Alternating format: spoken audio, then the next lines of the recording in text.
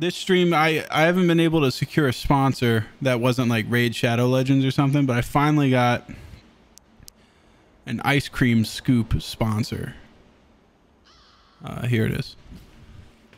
What is it? It actually has the name. It's called the Sumo. Oh, the sumo! I literally just saw that. The sumo. Yeah, the scoopy part, it actually is sharp as hell. It's like a knife.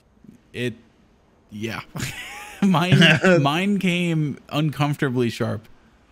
You were scared. I was scared to scoop. Well, because like whenever you're scooping ice cream, the kids are like, "Oh, there's ice cream," and they're like all over the carton. I'm afraid. Yeah. And you know, scooping ice cream's like sometimes you like it breaks loose, and all of a sudden I have this thing slid in between the third and fourth rib of my child. Yeah, or you just scooped your kid's eye out, like, bro. I hear her heart taking the final beats because I've impaled her with this fucking ice cream scoop.